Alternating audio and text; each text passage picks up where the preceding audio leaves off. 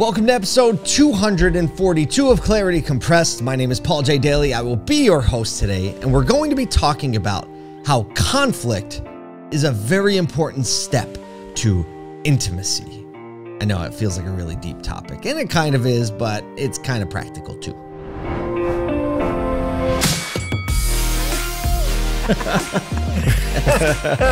Let the good times roll. This is Clarity Compressed. So one of my first, no, not one of, my first job, very first job in the automotive industry was as a service writer, a service advisor, they could be called. So basically, this is the person that when you go to get your car fixed, this is the person at the desk who either takes your call or when you walk in, you speak with them and they walk around your vehicle with you and you tell them what's wrong. They schedule you. They basically handle all the customer service portion of getting your vehicle fixed. And then the service writer will then, take the job, make sure it's entered properly, give it to the technicians. They usually dish out the work to the techs do the work, tell them what's wrong with the car. They call you, tell you what's wrong with the vehicle. So then you can kind of decide what you want to do with it. That's a service writer. My first job in automotive was that. I had zero experience in the auto industry, period. And this is going back to probably the year 2001, 2002. Never walked in a dealership my entire life. And this was my first experience. And get this, I absolutely loved that job. I loved it. And the gentleman who hired me, his name was Chris Burrett. He was the dealer principal for Burrett Chevrolet in Oswego, New York. Now he's passed that on to his son, Rich, who is running the store. I haven't been up there in a long time, but I should visit sometime. Either way, Chris was a big mentor for me, especially early in my career. I was not an entrepreneur at the time. I had the tendencies, hadn't started any businesses, and he really gave me something to kind of look to and gave me a direction and trajectory of entrepreneurship and helped me focus the energies and the things that were happening then. And I learned a lot from him. And I remember when I went to apply for the job or when we were talking about it, he seemed pretty keen on the idea. And I was very hesitant on the idea. And I said, I don't really know that much about cars, so I don't know that I'm going to be able to do a good job here. And he said to me, I have technicians that know about cars. I need people who understand people, which is why he thought the job was right for me. So I took the job. I absolutely loved it, built a good rapport with my techs, started building good rapport with customers. I loved solving the problems. I loved the straight up chaos that happens as a service writer. I kind of thrive in the environment where there are a lot of moving pieces, a lot of interactions, a lot of little details and practical things happening. So I love the job.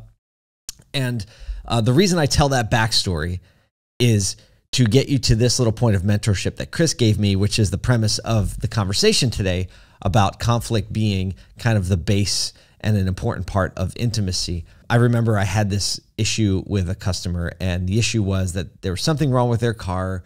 The factory warranty was saying they weren't going to cover it. They were really upset about it. I didn't know how to solve the problem, so I was kind of upset about it, as to the extent that I get upset. And Chris told me this. I was like, they're really upset. They're never coming back. They have a bad idea. And he said to me, when there is a problem, you have a disproportionately higher chance of building a meaningful relationship with that customer than if there was never any issue at all. Basically saying, until there's a problem, your relationship is probably going to be at a surface level.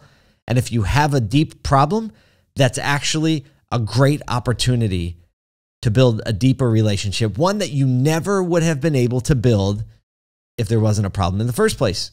And so the way that situation went with that advice, and he obviously armed me with some practical knowledge and some practical wisdom on how I could actually steer this and help the customer solve it. He got involved, and I watched him work with a customer, and I watched that relationship and trust grow as a result of that situation that was full of stress and tension. And me personally, I don't like it when people are unhappy with me. I just don't. But either way, I watched that turn itself into a really great opportunity and a repeat customer that probably went around and told people how great it was that the dealership solved their problem in the way they did. Now, this principle is applicable across the board in relationships. It is easy to see when conflict comes at us. For me, speaking personally, it's easy when conflict comes at me for me to shrink away from it, for me to feel bad about the fact that there is conflict, to not want to deal with it and just kind of get a little bit quiet and want to give much more than I should to the point where it is imbalanced, right? They call that an enabling relationship, when someone presents you with conflict and you just overgive to make it better in a repeated fashion, right? That makes me very high risk of being an enabler. But the reality is, when conflict comes, it gives you a chance to understand the other person, to think about the entirety of the situation, to communicate at a deeper level than you would have communicated, bringing both people probably out of their comfort level and navigating that situation to a point, ideally, where both parties feel like they're being taken care of. Right? In business, they call it a win-win, right? When you call things a win-win in a relationship, like a personal relationship, it seems a little bit like surfacey and not great. But in business, we call it a win-win.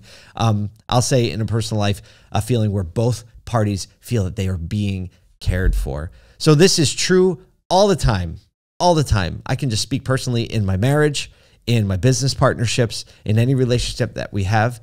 Conflict comes up, and my first step is back, right? It's not like, let's step into the conflict. It's like, let's step back from the conflict. Let's deflect the conflict. Let's try not to have the conflict.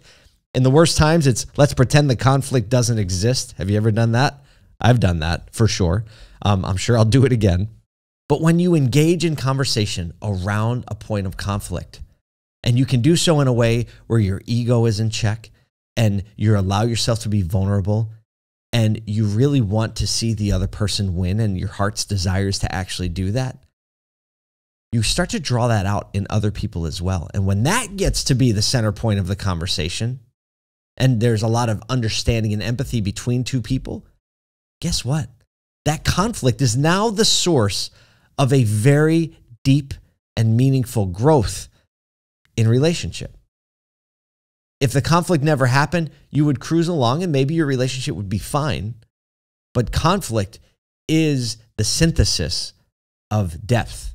It just is. And this principle is the same across a lot of things in life, when it even comes to things like working out, right? I've called it the transaction of growth, right? Growth takes pain. Conflict is pain, but conflict leads to deeper relationship. In business relationships, same thing. Conflict and things you didn't expect actually are opportunities to strengthen the relationship. Like they say, like MMA fighters, when they train and they just hit stuff with their arms and their legs and their fists, what it does is that conflict creates micro breaks in the bone. And what happens when there's a micro break in the bone is that the bone, your body, will strengthen the area where the break is. So now that part is stronger than it ever would have been had there been no break or no conflict. Which is why if I hit something with my forearm or my shin, it's going to react very differently than if a trained MMA fighter hits something with their forearm and their shin. It literally is harder. It is more prepared. It is more solid. It is more immovable. So that's kind of the high-level principle I wanted to share. I'm going through it right now. I go through it all the time. And it's nice at this part of my life. I'm 44 years old now. I had to remember I was 44. My wife told me that I was 44. I've been telling everybody I'm 43 for like 2 years. Not because I want people to think I'm younger, just literally because I don't think about it. It doesn't matter. And in these 45, I'll remember, 50, I'll remember, and then we'll just see what happens after that. But that little piece, I hope you can take that away, because for sure you have some conflict in your life right now. And for sure, those conflicts cause uncertainty, instabilities. Maybe you shy away like I do. I just want to encourage you, as I'm encouraging myself, that conflict is the doorway to intimacy and meaningful relationship to a level you never would have been able to experience had the conflict not been there in the first place. So as much as you can, welcome the conflict in, as much as that welcomes in deeper, more meaningful relationship. I hope that perspective, that little bit of clarity, helps you out today, like it's helping me out by sharing it with you. Thank you so much for spending some time with me here today. I will see you next week.